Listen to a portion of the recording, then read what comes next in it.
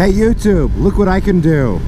Front facing, rear facing, front facing, rear facing, front, rear, front, rear, front, rear, front, rear, front, rear, front, rear.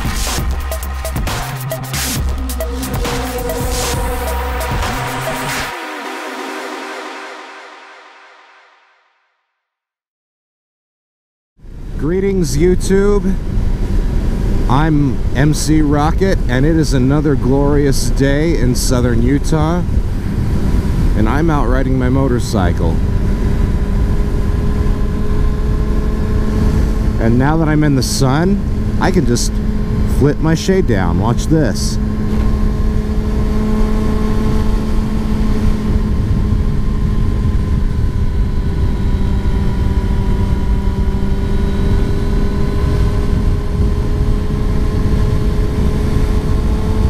So I wanted to take a moment to talk about how I got into motorcycling.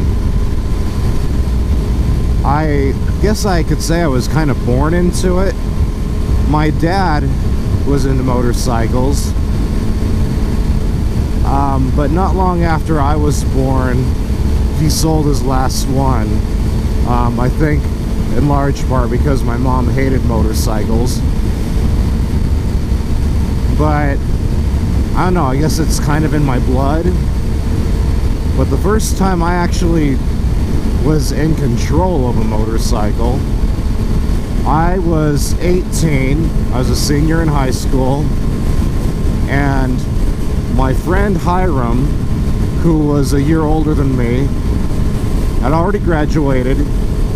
He had moved down to Phoenix, Arizona.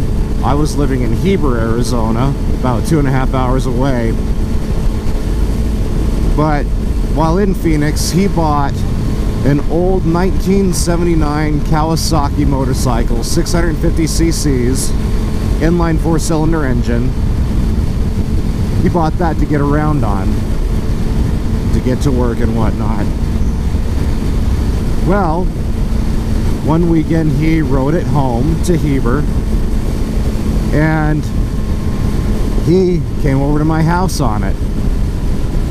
So we're getting ready to get on the freeway here, and you guys all know how I feel about getting on the freeway on my motorcycle, that I enjoy it immensely, except for when I'm stuck behind somebody. Then I don't enjoy it so much, but that happens sometimes.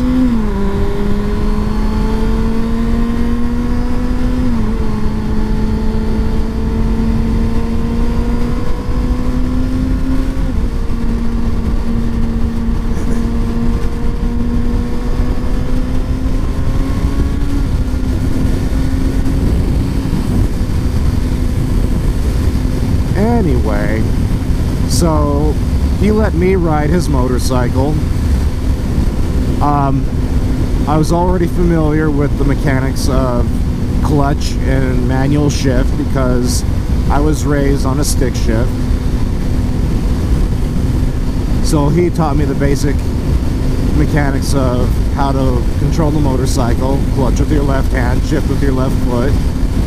And so we rode the bike together with me in control over to my other friend's house. Anyway, that was my first taste. I was probably hooked at that moment. But right after high school, I left the country for 2 years. I spent 2 years in Ecuador, in South America. I got home, and I moved to the Phoenix area, and I never bought a motorcycle. I got a job, started going to school. I got married, started having kids. So later in life, we moved, my wife and I and our first child, we moved up to Utah, to southern Utah. And we lived here for, I don't know, a year and a half or so before I got this really sweet job working for a big company, working in the IT department. And the company that I was working for was about 6 minutes away from my house. Well, my wife, Heather, while I was in the interview process for getting the job, she said, you know what? If and when you get this job, you should get yourself a scooter to get to and from work.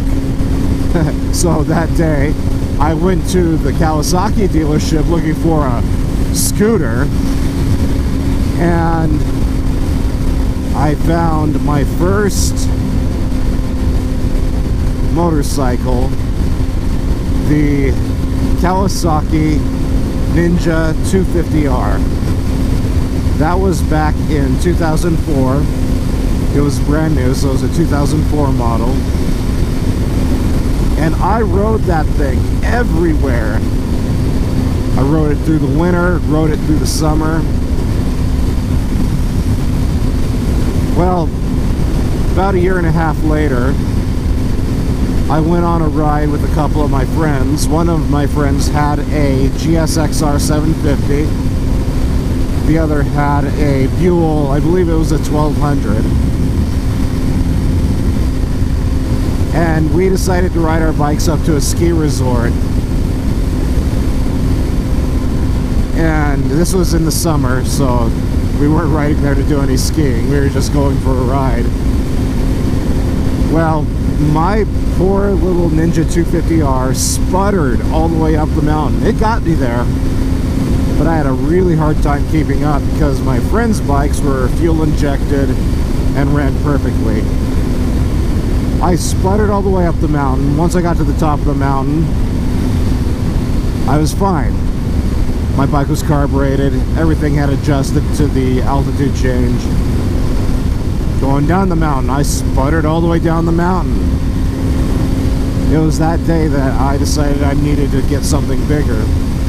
And I traded, I went directly to the dealership, the motorcycle dealership in St. George.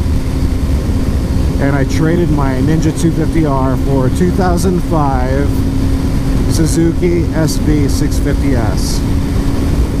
Loved that bike. And I had that bike for many years afterwards. And then back in 2012, that SV650S started to, well, it was always a good bike, always very reliable, but there were a lot of things that needed to be done to it. It needed new tires, it needed a new seat, it needed a valve adjustment because I couldn't keep the thing running unless I had my hand on the throttle. So I was going to have to spend between $600 and $800 on it just to fix everything. And my family wanted to go on vacation. So I sold the bike and I used that money to take my family on vacation. And ever since then I was wishing that I had just held on to the bike, fixed it when I could. But for the last 7 years I've been without a bike until I bought my 2019 Kawasaki Ninja ZX-6R, and I'm loving it. And I promise I will never be without a bike again as long as I can swing one leg over one. Man, I can tell already it's going to be a hot day. What does my bike say the temperature is right now? 78 degrees, and it's just a little bit after 7 o'clock.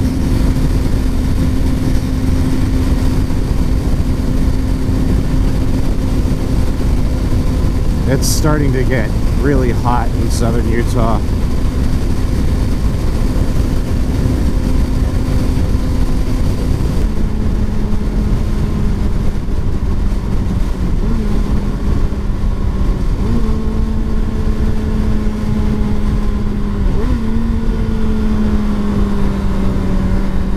Trying to get better at blipping my engine when I downshift.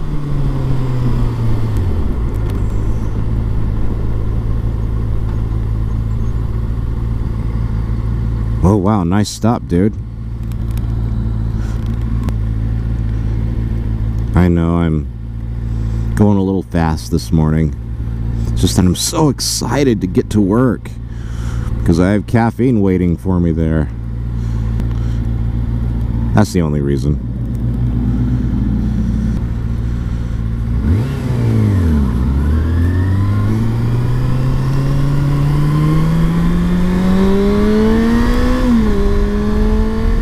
I love the way this engine sounds at high RPMs.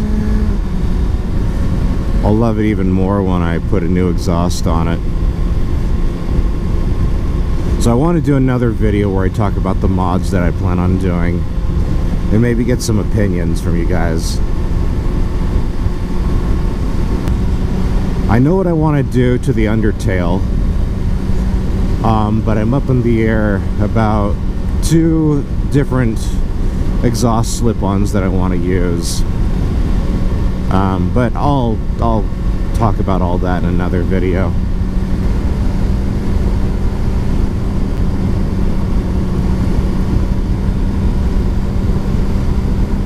Yep, that is definitely how fast I'm going. Thanks for letting me know. But I do have a speedometer for that.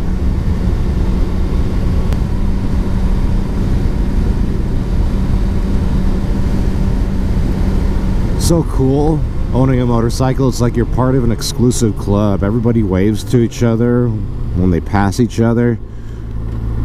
It's fun. And here we are with the big red mountain before us, which means my ride is coming to an end. Remember to subscribe. Also, click that little bell thingy on your YouTube page. That'll notify you when new videos are posted. And remember to like us on Facebook as well. We post things there from time to time. And remember, life is better on 2 wheels, so ride safe.